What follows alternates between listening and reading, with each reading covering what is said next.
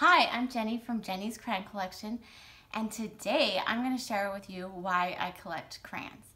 I bet you're really excited, right? That's why you clicked on this video. So make sure that if you want to see more videos by me, click on subscribe below so that way you can see them all. Alright, so why do I collect crayons? Why do people collect crayons? Well, when I started collecting crayons when I was about 10 or 12 years old, my sister and I would go down to the local grocery store. And this was my favorite box, Silver Swirls. They were the most amazing crayons to color with. They would go on your paper. It was like coloring with a metallic marker, but it was a crayon.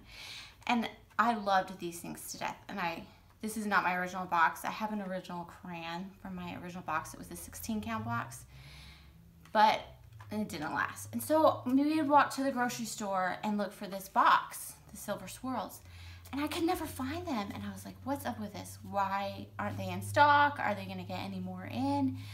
And it wasn't until a couple years later that I realized, oh, they're never coming back. And I was so disappointed because they were my favorite crayons to color with and they weren't available anymore. These were also hot fluorescents. These were also my favorite. I had a box of these. This is not my original because that one also got destroyed. So I found them and replaced them because they were my favorite boxes. But so I was like, oh, crayons come and go. And it wasn't until college that, when the internet started going on, I realized there were other people that collected crayons and that crayons were really collectible, that Crayola would put them out and then a couple years later or 5 or 10 years later, they wouldn't be available anymore. And I was like, oh wow. And I discovered this world of all these crayons. So in 2012, I joined the Crayon Collecting Club, and it was US and Canada mostly, and it's just people that collect crayons, and it was really cool to connect with them and see what kind of boxes there were. And because there's besides one website that will show you all these crayon boxes, but other than that, the history is just not out there, so you have no idea. So I joined this club, and it was so much fun to collect with other members. And I didn't really tell a lot of people about my collection because I was a little embarrassed. I'd be like, yeah, I collect crayons. I have a box full of them in my basement. And it was like in 2014 when I realized a lot of these collectors that had been collecting for years, they started cutting back on their collections and selling them off. And I was like, you know what? I should probably start a website. And I realized that colored pencils and markers also weren't being... I had no idea the history of those. And so I was like, okay, I'm going to start my website. I started a Facebook page at first and it didn't really work. And then I was like, well, I have to do a website.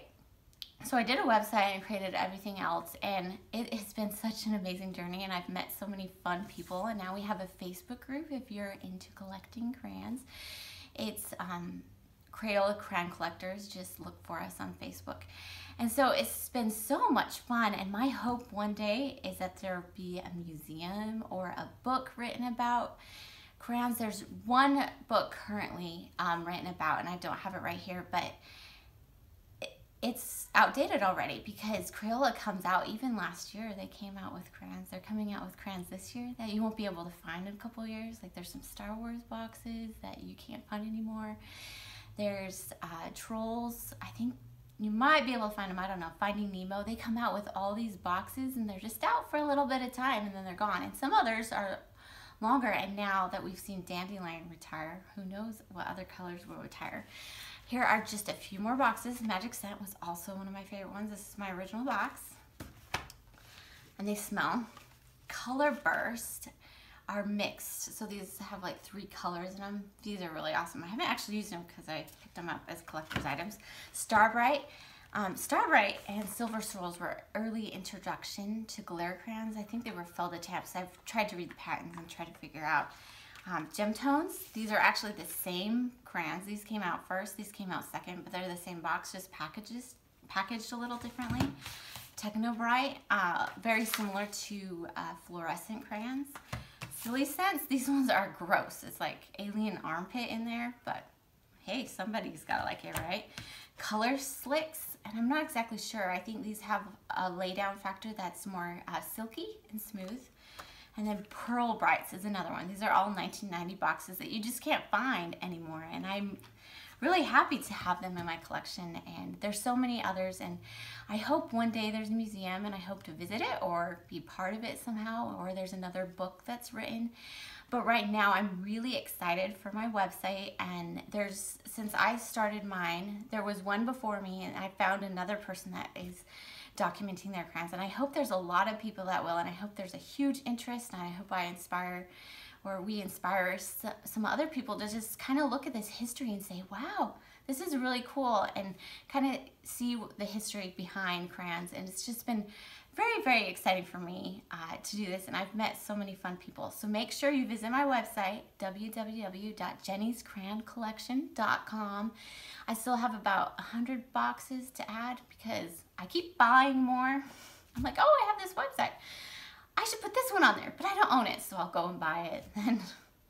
So I will eventually have all the crayons on there that I own, but right now I probably have 300 boxes, I would imagine, of crayons, colored pencils, markers, toys from Crayola. I have some other brands too. I don't collect them as much, but I would love to. Like I said, I would love a museum to put all this stuff in there so we could all learn so many more things about crayons than there are right now. So anyway, thank you so much for watching, and make sure to follow me on Instagram, Twitter, whatever, so that way you can find out more about crayons and visit my website often. All right, thanks.